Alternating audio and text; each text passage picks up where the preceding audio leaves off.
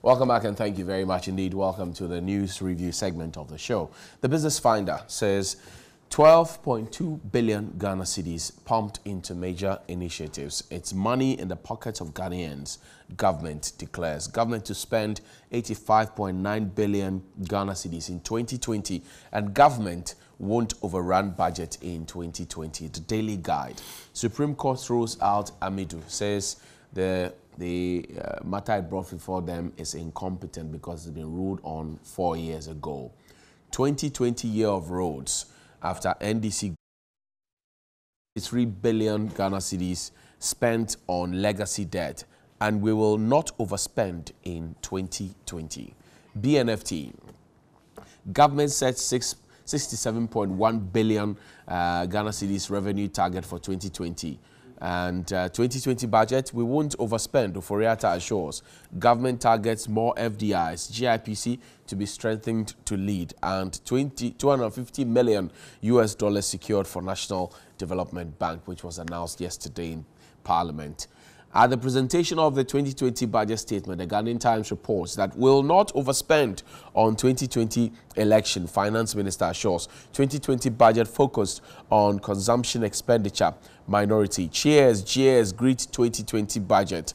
And the highlights are also there on the front page. The Daily Graphic says government to spend 85.9 billion. Wages will amount to 22.9 billion Ghana cedis. Interest payments will be 21.7 billion Ghana cedis. And the minority is disappointed with the 2020 budget. They call it the bye-bye budget. They will explain. Government to roll out 8-point agenda, revenue mobilization tops list, and Supreme Court dismisses Amidu's application. My guest in studio, Mr. Richard Ahiagba, who is the brand new executive director of the Dankwa Institute, and also lawyer Duji Tamaklo, who is a member of the NDC's legal team and communication team. Gentlemen, welcome. Thank you. Congratulations to you. Thank you, sir. You're a big man. You don't have a problem. You're a big man. To be representing JB Dankwa in present times, you're a big man. Well, I think it's big responsibility, very humbling, and altogether very exciting to take on a challenge that represents not just today, but thinking into the future, something that predates the independence of this country, to hold on to thinking that is designed to build this country for posterity and for us currently today. I think it's a big assignment, and we invite you, yourself, and the media, and all Ghanaians, and those especially in the policy space, to join hands with us to try to do something special for this country. It's cloudy out there. It's going to rain certainly, so be careful. If you don't have to step out, don't. I understand the rains have started pouring already, so if you don't have any agenda out there, don't go out there. Don't send your children out there. If they don't go to school today, it's fine because it's raining. Keep them safe from all alarm. Eduji, how are you doing, sir? By the grace of the Almighty, I'm doing well. Fine. The budget came to you well. Let me first congratulate my brother here for the appointment, to the position of the executive director of Dankwa Institute. I strongly believe that the role of civil society groups in our democratic process is great. In the case of Dankwa Institute, they have taken a more political stance to champion MPP activities and matters relating to MPP activities. And I recall vividly when the NDC in the past wanted a 3 billion Chinese facility, the Dankwa Institute did everything in their power to ensure that we never got the full benefit of that amount, with all kinds of criticism. I want to believe that at that time, when the Dankwa Institute engaged in those activities, they were pursuing a nationalistic cause, unless, of course, it was purely partisan, knowing that the benefit of some of these activities would inure to the generality of our people. I want to hope here at this platform that he, now being the executive director, he would at least provide a certain thought leadership for Dankwa Institute that will move from the purely partisan, political. You haven't seen thought leadership from the Dankwa Institute tables? That's what I'm saying, that he will provide that leadership. But you haven't seen that. I am very confident that he will provide that now. Have you seen thought leadership from the Dankwa Institute? No, beyond the partisan politics. Okay. That's the difficulty that I have. Okay, all right. And a note here, we'll get into the budget shortly, but this is a response to a press statement written by the Judicial Secretary, Cynthia Pamelado, directing that all JUSAC members, the Judicial Service Association of Ghana, members who are on strike presently, should get back to work immediately. Now, the Executive Council are saying that, well, they have cited this press statement by the Judicial Secretary dated 13th November, and they respectfully disagree with the position taken by management, and their members will remain on strike until further notice. What's happening at the courts? Thank you very much. I think, as you can see, I'm actually prepared. When I saw the note from the Judicial Secretary, right, I was thinking that it will form the basis for us to maybe go to court this morning, because I have a matter at the Labour Court. Right. And so with this release from JUSAC, I think that, and I've had to speak to a few of the persons within the leadership of JUSAC to try to understand what exactly are the concerns. And they kept telling me that, listen, we used to have, you know, their levels. Right. Now, we used to have at the lower level allowances paid to us until 2017, that those allowances were withdrawn. And we believe that the risk we go through in the courts and others, we need those allowances to cushion us. Right.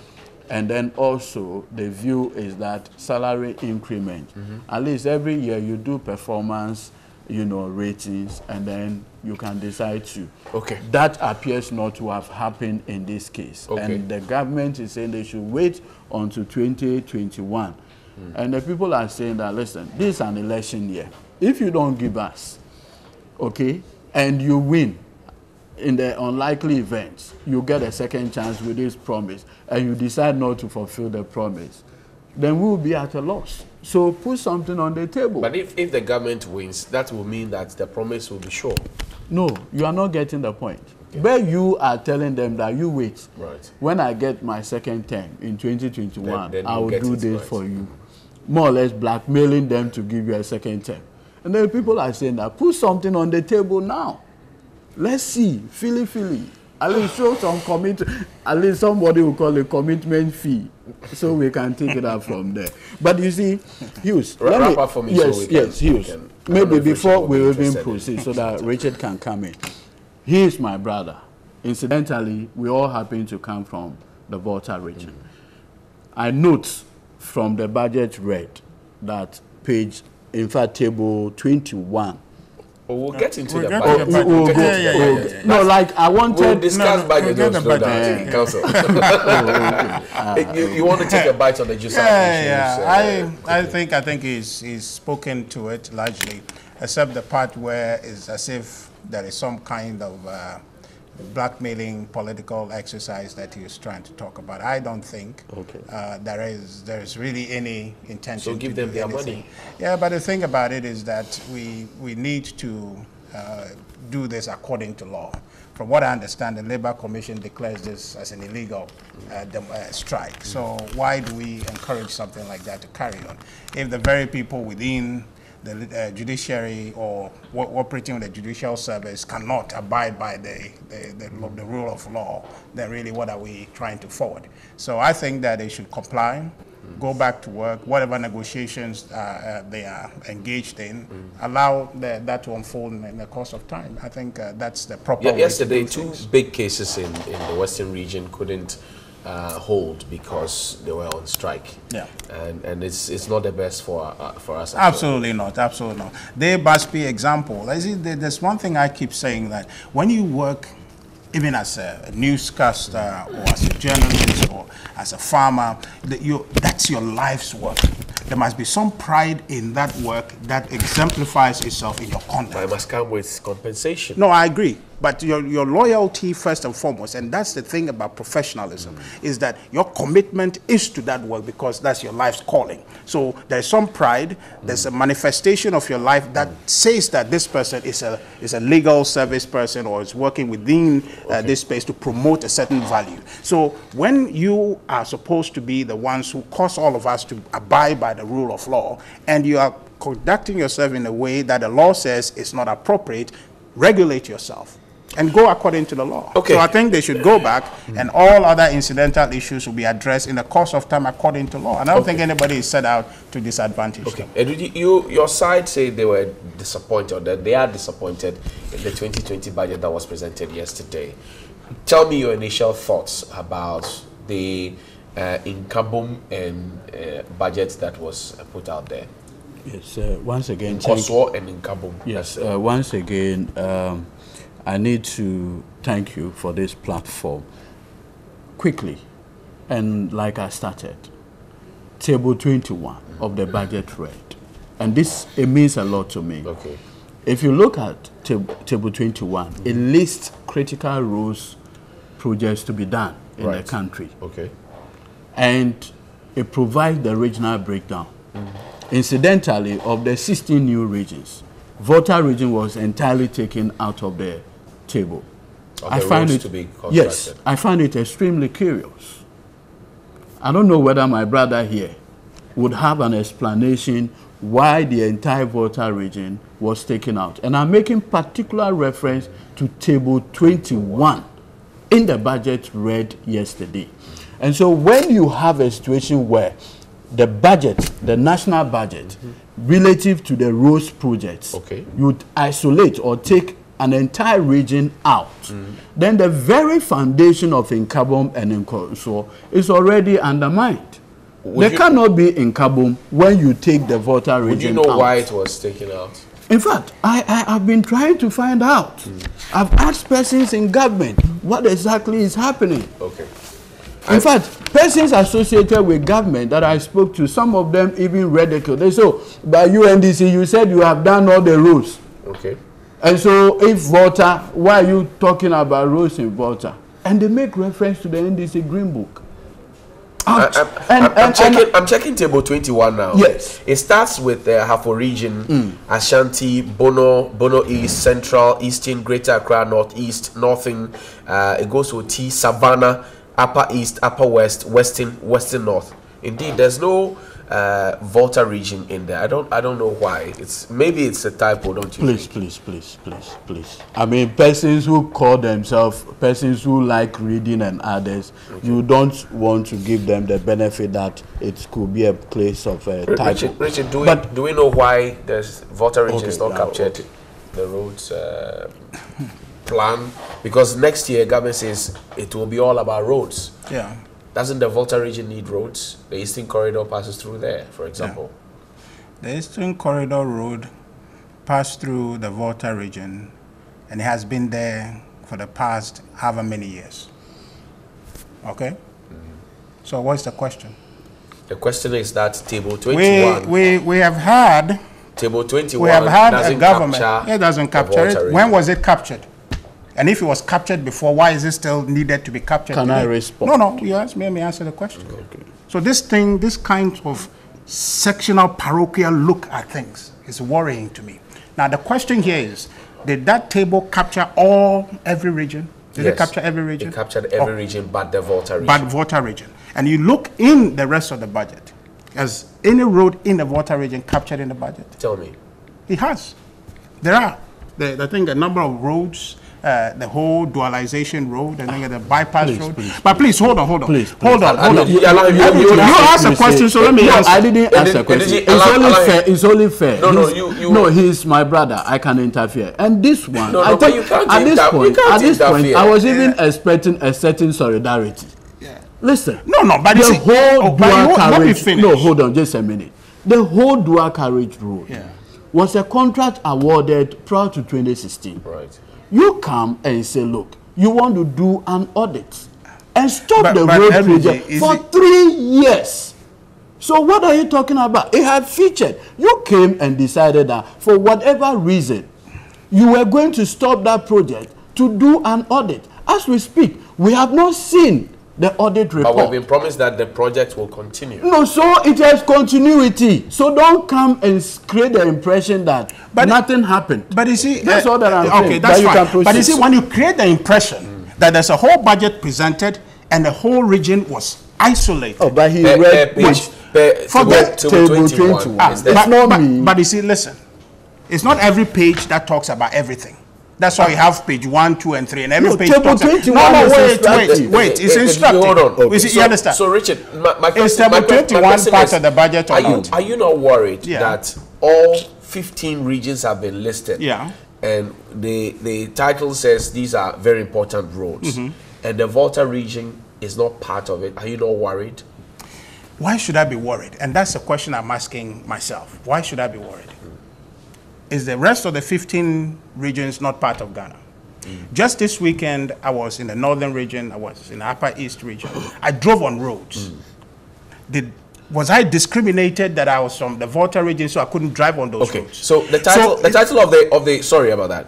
It says critical regional road projects programmed for construction in 2020. Yes. Okay. Critical regional road projects programmed for construction in 2020. Yeah. Is this to suggest then that there's no critical regional road project in the Volta region that must be captured in table 21? Not at all. Not at all. You see, I was going to deal with some preliminary issues to get to that answer. Okay. You see, we had 8 years. Did we have table 21 that talks about critical roads? Yes.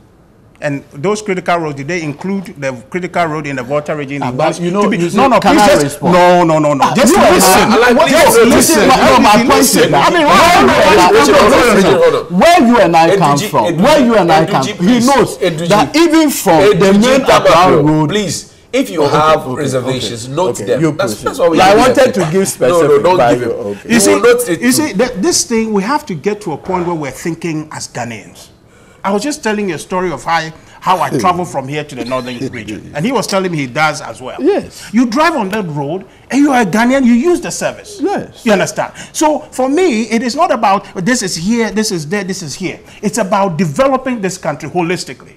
So now, on the matter of this table 21, I have heard the Deputy Minister for Finance, Honorable talk about possibly an oversight in that case, because prior to finalizing the budget, there was an instance where they were talking about the lots to do with the Eastern Corridor Road, and there was about a whole complete about 10 lots or so, and they agreed about 4 lots to be included. You understand? So that is a matter that can be verified. But I am saying that before even we get to that, let's move away from this sectional thinking that positioning us to say that, oh, this is my region, that's my region. But you live in Ghana. The balance of the time I live in Accra, or the balance of the time he lives in OT, okay, doesn't mean that all developers should go to Volta region or go to OT or to go to it. The point of the matter goes. If the typo is anything to go by, do you think, honestly, that the people of the Volta region deserve an apology from government for a typo which seems to have excluded them, which is why questions are being asked this morning? Do they deserve an apology? Hughes, you see, I find it difficult when we're having conversations boxed in these kinds of things. We're talking about policy issue. We're talking about developing a country. Apology in what terms? The Constitution you understand? says there can everybody must have a piece of the cake. It's fine. But you look in that budget I was telling you, is there anything in sharing of whatever cake it is we're sharing that has to do with the Volta region? And the answer is yes. But the minister, forget about this. No, please. Let's not do this. But you said it. I'm just telling you that it is the frame in which we discuss the thing that is relevant. I want us to talk about how this whole country will be developed. I cannot, for the life of me, say that go and do all the roads in the Volta region when I live in Accra and we need to develop roads in Accra. But you're saying that, oh, there's no roads in Volta region, so therefore government is not doing anything. No, I'm not saying that. I'm not saying that. But that is the inference. I am saying that I have counted 15 regions on table 21. Yes. And I'm saying that there are 16 regions in Ghana. Yes. What could be the reason why government has critical roads Yeah. for every region, Yeah. and the Volta region wasn't in there. Yeah. And then I'm asking you, and then you say the deputy finance minister said it may have been glossed over, it may have been a typo, whatever it is. And then I'm asking you, based on that analogy, Yes. do the people of Volta region need an apology? You say no. An apology And, for... I'm saying that, and I'm saying that if you, Richard Ahiagba, Yeah. as a staunch member of the NPP, you know, a list is being compiled of the staunch members of the NPP who are doing very well for your party, and your name is excluded, and you ask questions, would it be out of place? But you see, you are getting into a different realm of conversation. You understand? Which is totally unrelated. The bases are different. I am saying to you that if you take this budget and look into it, are there things in there that advances the interest of the people of Volta region? Now, moving away from that, what is the interest of the people of the Volta region? The interest of the people of Volta region is the interest of Ghana. So I am not interested in having a discussion that is sectionalized in a sense to say that, oh, because he didn't do that there, they don't like. How can you think in those terms? Because when you take the budget at a macro level, there are project and development specific, okay, that are applicable in the Volta region. But I am telling you as a Ghanaian, I can live in any part of this country. Okay. I can live in Tamale if I choose to. I went to Yendi. I see the Yendi road captured in there. I drove on that road just on Saturday. So for me, it is Ghana that is being developed. So you say there's no cost for allowance? I really don't think that should be the basis for analyzing this. So therefore, I'm saying that perhaps the Deputy Minister of Finance point that is raised, maybe that is something that we would probably get feedback from. But short of any explanation to say that Volta region is excluded, I don't see a basis where we focus on that at the peril of discussing a document that I think is transformational. You know, I raised that issue because of how the finance minister nicknamed the budget. In Kabom, unity. And in Koswo. And in Koswo. Development. So my expectation was that there must be something more holistic. I find, and like you are trying to provide an explanation, this is a legitimate concern. You are saying that the deputy finance minister makes the point that it may well be an oversight. It sounds curious, but I want to say that if at the end of the day, remedial measures can be taken, fair enough. But quickly, we have said that we have seen the 2017 budget read by Minister Ken Ofori-Atta. We have seen the 2018 budget. We have seen 2019. And we have seen that of, you know, the 2020 budget.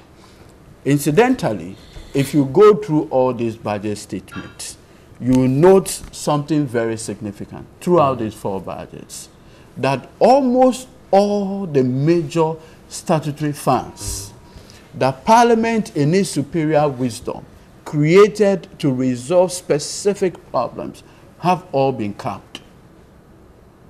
And by reason of the capping, critical funding that we need in specific sectors have been denied those sectors. Is it not to ensure fiscal discipline? No, there's no such thing. Because this administration has demonstrated that there's no such thing like fiscal discipline. Really? After still passing the law that you can't go beyond 5%? No. And you know what they have decided to do? They are borrowing on the balance sheets of statutory agencies. Do you get it? And so those statutory agencies are the one borrowing for government to consume, so that you have a deficit that shows less 5%. But agencies like COCOBOL are borrowing $600 million, and the drawdown is within 6 months to be paid in 7 years. They need the money now. It's a stimulus package for the farmers. Nothing. For roads. Campaign finance. No. Campaign finance. But after the cabinet meeting, with the greatest respect with you, my brother here knows that COCOBOL had budgeted 55 million Ghana cedis to collect data about cocoa farmers. Right. Where the two of us come from, Hohoi. Cocoa farmers from Pampangwe, Ampeyo, Hamansu, right from Nkwanta, they have their data in CMB office in Hohoi. So when you say you need 55 million Ghana cedis just to collect their data, their farm size, and what have you. When you already have those data in all the CMB offices throughout the country, obviously that's campaign financing. How sure are you? Look, Hugh, that is why I'm telling you that. Because we have the fiscal, the enactment that says that limit the fiscal council, chaired by Dr. Polakwa, government is now using a very dubious means outside the structure to use other agencies to raise the money for consumption. Richard, is that what you're doing? I mean, it's dangerous. So that in the books of government, you see deficit less than 5%. But Cocoa Board within 6 months is going down $600 million. But it's been explained what it's going to be used for. That's exactly roads, see, research, you know what? Data, seedlings, I'm happy. fertilizer. I am happy you have raised this issue. Hughes, I want us to have an opportunity, myself and him. He is CEO of a civil society group. We'll bring the entire breakdown and do point-by-point analysis. And by the time we are done, you will see the create, loot, and share, the dubious, highly inflated projects under the 600 million. For instance, government says $200 million is going into stimulus packages for cocoa processing company. Go and find out the criteria. No such. When Parliament demanded this criteria, they used their numbers and bulldozed the transaction through. Look, it's dangerous. It is our finance. Okay, allow Richard. It is not like we hate Ghana. It's our finance. Allow Richard to Richard. Johnny, he says you are going behind the door to borrow on statutory funds on their balance sheets. Johnny, there's a very instructive thing he says that it's not as if they hate Ghana, but I'm afraid perhaps that is the case, because if you look at this budget that was presented, and you see my brother here this morning talking about that same budget I heard yesterday, and I'm talking to you from a policy standpoint, okay, that budget I saw and heard yesterday, and you talk about it this way, if you don't hate this country, I don't know what you hate. He's talking specifically about the Cocoa Board 600 million loan from the African Development Bank. Yeah, you understand. And he's talking about the fact that it is I dubious. Heard him. Yes, I heard him. What's your response? I heard him. But you see, there is a way that you can still make your point, advance your political interest that is consistent with the truth. This is not. Which is the truth? The truth is that you have a government from day one, okay, took economy that was in serious depression, found constructive, creative ways to stimulate that economy to grow. And that economy, from what we saw, was actually sliding away and was creatively built. If you look at the case of our economy to date, it's a textbook case. Now, I've always maintained the position that the management of our economy does not correspond to the scientific economic management, because there's a lot of leakages and maximum importation of things. So therefore, your planning really does not correspond to the models that you have. You're using 55 million to exactly, and the balance of it, yes. And he can't trust that you would. No, I'm trying to paint a picture for you. You see, the budget yesterday, if you want to understand, then you have to start from source, where the economy was picked from and how progressively it was built. You see, when we don't have the conversation that way, then we'll pick a number and begin to argue about a number, and after a while, you realize that you are confused yourself because you're arguing about a number in what frame are you arguing about a number? Does that justify $55 million for collating data? Do you know that the national census is $45 million? No, that's so you can do the comparison. Allow me. Thank you. Yeah. You see, we sat in this country, and the NDC, for reasons of what they have done, they think everybody is doing what they did. Okay. We are different. Because if we were doing everything they did, the economy would have worsened, because they were on track to break and collapse this economy. We are doing totally different what they are doing. Really? We're being prudent. We're being disciplined. Before you know, a lot of economic regimes that have been introduced were not there when they were there. If we to bastardize the economy the way they did, we would not have created a fiscal responsibility rule to constrain spending in this country. We wouldn't have done that. His questioning the capping of statutory funds and that you need to keep the monies in the accounts so the accounts look good, and then you use it as a springboard to go and borrow and come and use it for campaign. That's his allegation. What do you say? You know, when they sent us to IMS, anyway, earlier he's talked about superior wisdom of Parliament. There's no such thing. Okay, we have equal branch of government.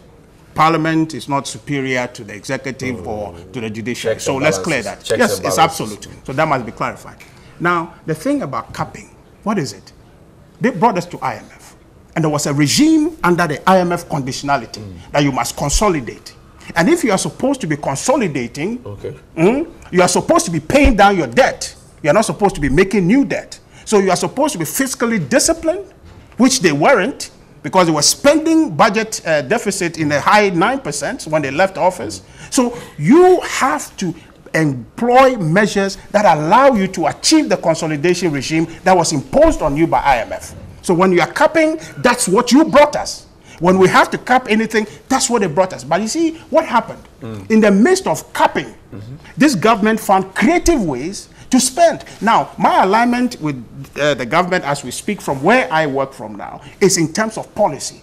Now, is it consistent with the center-right liberal conservative values to advance a policy objective the government did? Says you're being, and I say, you're being absolutely. Dubious. Because you see, he's not being loyal to policy. He's not being loyal to policy. Because really, why? Because the NDC is confused because they don't know really what policy frame they believe in. They are just shifting and moving all over the place. But if you look at this government consistently, and I'm talking to you about how the determination of liberal conservative policies should be progressing, that's exactly what they have done. So I'm saying that you are told to cap. So you are supposed, economy that was not expanding, the economy that was contracting, you are giving a policy regime, you are supposed to be expanding the economy, but you're told to contract. And you are contracting by capping your expenses. And that was what was imposed on us because of their mismanagement of the economy. IMF is gone. We keep being told that the situation has improved. Yeah. Why are we still capping statutory funds? For example, the common fund, this was a common fund for the third and fourth quarter are yet to go. It is mandatory. People's school fees are in there, money for persons with disability, education fund, health fund, they're all in there. Why are we not releasing it and we are capping it? That somebody would want to know. But you see, it's rationalization. When they were in office, we didn't pay student trainee allowances, nursing and teacher trainee allowances. That is being paid.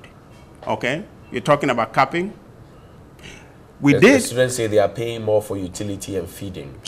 But that is not what I'm talking about. I'm talking about the payment of that. Is it being paid? It is being paid. It's being paid. Now, so if they're paying higher utility, take away the allowance that is being paid now, what would they be paying? Higher. You agree? They contest that. They contest. Even their fees are even more. Did you allow me? The student groups say that, look, we used to enjoy free utility, free food. Meals. Yeah. Now, you take that away and you are giving us allowance, and the allowance is not able to take care of these two. So clearly you have put us in a tough position, and we would like the previous situation where we can get free food, free water, free electricity. I have not heard that. I don't know where you are hearing that from. I am discussing. They came to our newsroom. Okay, how many people and who came? And don't forget, there was a time recently that people who were not nursing students were assembled somewhere in Alergu and were praying. Oh no, please, that is proven. So let's not do that. I am telling you that there are individuals who mask themselves, because if you see Edwidge this morning, how did you hold on? If you see Edwidge this morning, after having this is our TV3 newsroom. Yes. It's a very credible newsroom. I'm not saying anything. I said Nalergu. I didn't say your TV room. These people who I'm referring to have been coming to us for donkey years. By use. Oh, Edwidge, allow me to do my work, please. Okay. So it is not as if it's a group that just sprang up. That's their concern. What's your response to their concern? I mean, I don't see the concern in terms of the change in policy. Because I want to find out, were those same people, are they in school now? Yes. Okay. Yeah. Were they in school before That's what some of them. So that is the credibility matter, because you were not in school when you are now claiming that you were getting those things. You weren't getting them. So what you are getting now is allowance. So how do you now determine what has gone before to have affected you in the present? So you see, the credibility matter is right there. I can't so explain that. you don't have to explain. They have said their case. No, just hold on. You see, they have said what they have said, and that is history. So we analyze from there. So really what I'm saying is that let's just put those things aside and look at what is empirical before us. This government has gone to a extent that the former government could not go. So we're not doing things they are doing. We are doing things different. That's why, Hughes, today you agree with me that this economy is growing. That is it's not to agree with you. I mean, the numbers speak to it. You see the upgrading of the country's credit worthiness. That is evidence of that. It's independent reference to what is being done right. So I am saying that, look, short of any political consensus that we can arrive at, look at this budget and make an objective statement. If you want to say, Edward wants to say with his party today that, yes, as for us, we have an alternative proposition that will grow this economy. Let's discuss that. But what is put in here, there is no equivalent proposition from them. But to take the numbers and bastardize it, I think that you're doing a disservice to Ghana. And he said, if the economy is growing on the books, how come we were not able to reach any of our revenue targets that we set for ourselves? Were they overambitious, or I don't understand? Maybe you could help me. Well, you see, because if we are growing, it means we are getting more. If we are getting more, we should be able to hit the revenue target. Yes. But we haven't been able to hit a SEMPA budget, a Juma budget, and now this one. But one thing you will agree, in all these three budgets you've just mentioned, progressively the revenue outturn had gone up. Okay? So compare that to what happened in the past. It's a progression. Now, and also by practice, you set your budget with a certain projection higher than what you really expect. So that's why you have actual and projected. Okay? So that is consistent with budgeting. I am saying that I want a government that sets higher targets and work to achieve it than I want that undercut the target and achieve it and thump its chest and think that it's enough time. No. And I can understand because he's coming from government. He needs time to. No, I'm not coming. No, from you government. need more time to confuse us on this issue. Yes. Are you confused? When you fail to read the thing, then you'll be confused. You know the interesting thing.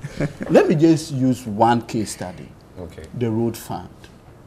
Parliament decided that we needed critical money to resolve the problems within the road sector. Right.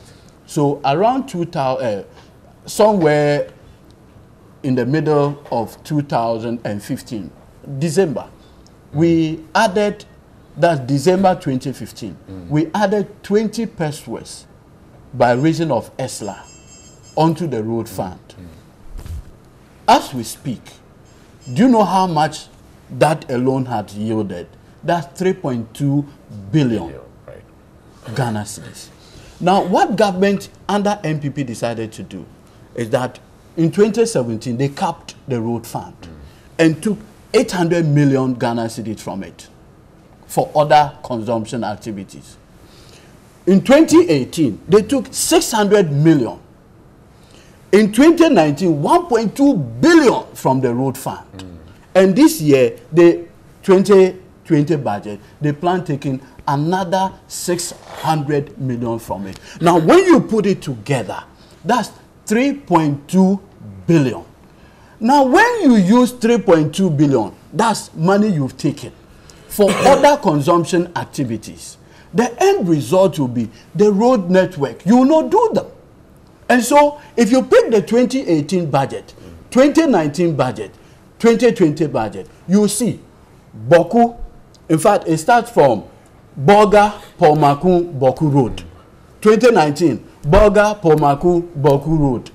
2020, the same thing.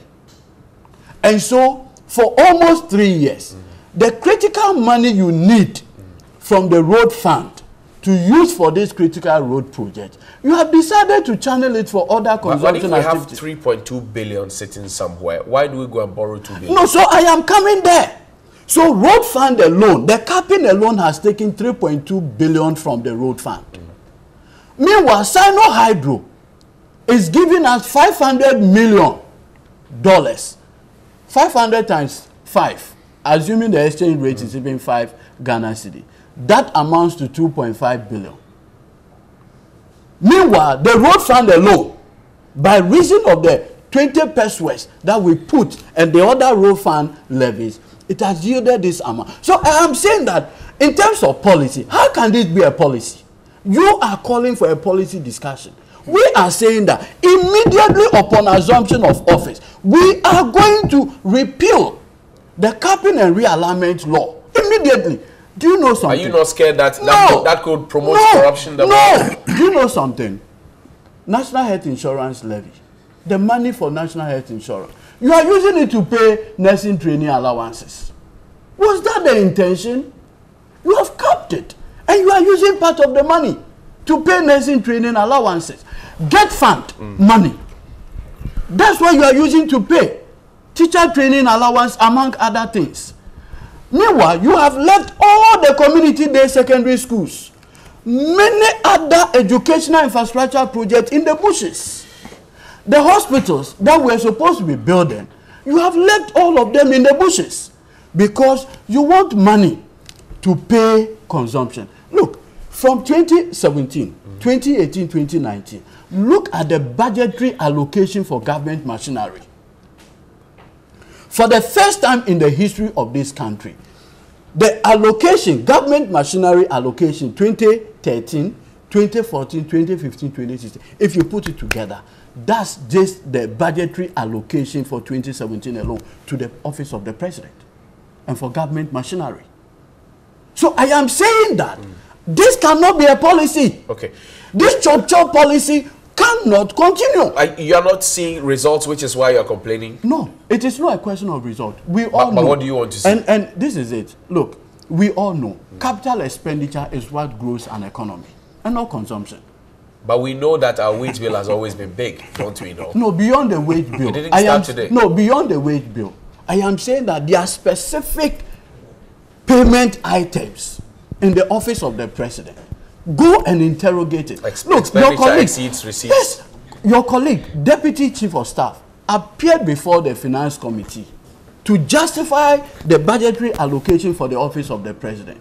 Go and look at it. You remember the 1,000 and over presidential staffers and among others. This is where the consumption is going, the expenditure. Richard, Johnny, no, but he says you have to make a wallet, 1 minute, and we can't no, 1 minute so that Richard will come in. Look, Hughes, the difficulty that I have in managing this economy, and which we all agree, there are structural issues with this economy. Fundamental structural issues. Ken Ofori-Atta says this year was a good year. And you know why? You know why? You know why it's a good year? Just allow me to. No, he wants me to answer. No. Why is it not a good year?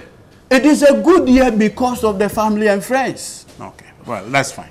Look, Johnny. Is this year a good year? Johnny, absolutely. It's a good year. Absolutely. So how does the person who, because of the banking sector cleanup, lost their job, they couldn't certainly be saying that this year is a good year? Absolutely. My people are living in a cuckoo plan. You see, it was this year that we exited the clutches of IMF. A situation that forced us to be recipient of policy as opposed to be independent in our thought about our future and how we get there deliberately. We hear a president that professes a country beyond aid, Ghana beyond aid. You cannot achieve Ghana beyond aid if you are being tutored about what policy to implement in your own country. You have to understand the business cycle. Okay. What cycle you're in. If your economy is expanding, you put policies to depress it. If it's contracting, you put policies to expand it. Right. All right. The NDC. But is government spending enough for the economy to expand, for private sector to get? But of course, under the realistic regime, what this government has done, the NDC, based on what they are saying, couldn't have done. How? Because what he's saying. That was why they were voted out. Richard. I agree. Absolutely. So, and I am telling you, Johnny, hold on. How government intends to spend to expand the economy for the private sector, that young entrepreneur, to be able to get in there and feel comfortable. Yes. So he talks about so many things, and if you want to explain it in policy terms, it's difficult because it takes a number and then just argue numbers. Okay, but you take the number within a frame, then talk about it. You see, he talks about if they win, they will repeal whatever capping and realignment. Yes. And I am saying that that's the very reason why they will not win, because that is introducing the regime of recklessness that led us to IMF. No. Wait, that is exactly. I'm afraid. I think that Ghanaians who are watching and listening this morning, for my brother to say this, should shrink. No, you've gone for sign no. They should But Richard, is it the capping that is preventing us from getting statutory fund? I'll go back to the common fund. Yes. Look, if you have a common fund for the district assembly, it will make our local government so smooth that people would not have to wait to get their small for Kosi in there. I mean, persons with disability, and I go out a lot, I see them. Most of them, children with cerebral palsy who need educational support would have to sometimes wait 3, 4, 5, 6 months before they get one. And that's a problem. It's because of the capping. Do you know that it's still under this capping regime that you are able to expand school feeding? You know that it's still under this capping regime that you are able to expand LEAP in all 260 districts to cover or affect about some 400 and north of 400,000 households. Okay. So what is it we're talking about? It's about rationalizing and spending in ways that advances the interest of the economy. Look, we inherited an economy that was created by the NDC in depression. So you have to do with what the resources you have to rationalize. Like you sit on this show and you have to review these papers, and the papers you have to review, the headlines, are the ones in front of you. But there are other ones that are not here on the table. Right. But all you have is what is on the table. Right. That is the situation. I am saying that this government is done what this NDC government couldn't have done. Look, our road fund alone gave us 3.2 billion. We shouldn't have gone to go and borrow for Sino Hydro because we could have gotten money here, Ghana Beyond Aid. And who is saying that? Edwiji. No, but it's a fact. Wait. Edwiji from NDC. 8 years. What happened? Was there road fund in this country? Yes. Was there road fund in this country? And what did they do with it? The major road. Oh, please hold on. Then which other major road are you talking that is not captured in 21? If you say, no, please, Edwiji, stop this. Oh, no, I thought we stop this. No, it's not friendly when you are just bullying. The point I am making is this: that if you say road fund, you're bigger than here. Can you bully? Oh, but you never seen small macho before. And the viewers are surprised. You never seen small macho before. So here's the thing: the NDC has no moral right. In fact, the pain of Ghanaians today is blamable on Edwiji and his party. This government is taking us from the pain they put us in and gradually moving us out. That's why he doesn't want us to discuss the budget from one step where we took it in 2016 to where it is now. Let me take a little bite on agreement. Let me take a little bite and ask Richard. So the finance minister said that he mentioned jobs that have been created in the agricultural sector. Yeah. And he's mentioned also how money has been put in the pockets of people through the Planting for Food and Jobs. Absolutely. But we realized that when Nigeria closed their borders and Ivory Coast as well, our market suffered. If Planting for Food and Jobs is a real success, why would we be crying, hey, when Nigeria and Ivory Coast will close their borders? Because it appeared we have imported tomatoes, onions, yam, everything. So what is Planting for Food and Jobs planting? And then there's also planting for export and rural development, PED. Yes, so, for export. Yeah. Yes. I cannot agree with you when you talk about we import yam and those things. We don't import them. The market women themselves said it. They said they bring them in from those countries. So now that the borders are closed, just let's find one of the tapes and play for Richard to watch. Well, you can play them, but I'm telling you, I just came back from the northern region. Everywhere I went, I was giving yam. I know the places I was giving yam, they didn't go buy from Burkina Faso anyway. I recently, this year, I think about 3 months ago, was in OT. I saw a yam that was harvested, just fresh yams were harvested. On the stretch from Akosombo toward Volta region, you see yams harvested. They were not imported. Okay. So the point of this is propaganda, and I want you to understand it. But the truth of the matter is, Planting for Food and Jobs has done tremendous good. And I think that we need to continue. Look at this. The 745,000 jobs that are said to have been created has been questioned by... Let me tell you. And I will say this, and he can come. We can get the rest of the time. I'm saying time is finished. Yes, fine. Thank you. But I'm saying, wait. I'm saying that the 8 years. We are not supposed to keep a lady. Take the 8 years of NDC. Hughes, seriously here. You're using my lines. Yes. Take the 8 years of NDC, and then let's just take 1 second to think about any policy that they can talk to, and then you can analyze that policy and say, okay, well, if A, B, C, D is done right, that policy can arrive at this. 0. But in the 3 years of this government, you have policies that policy people can sit and say, okay, well, this policy has this objective, this policy can achieve this, so the NDC, and that is why I am telling you that. So the NDC is the NPP standard of success, is that? No. I'm talking about policy development of a country.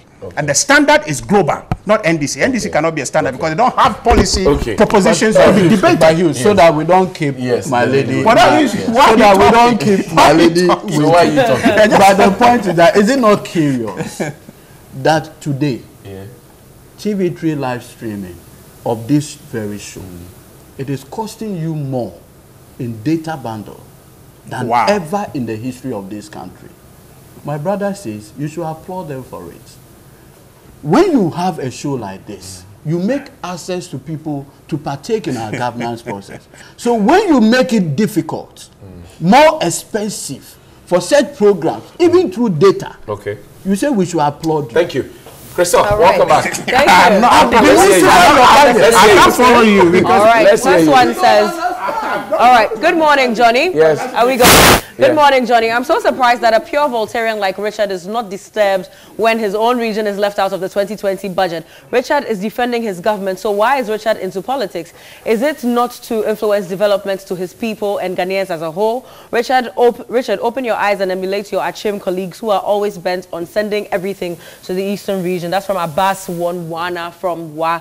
Please kindly ask Eduji Tamaklo to tell us one major road that was completed in 8 years of the NDC in the Upper East, Upper West, and the Volta region. Just one major road. Inusaf Husseini, who was the Minister of Road, couldn't give one road which was completed in Volta, Upper East, and Upper West for 8 years.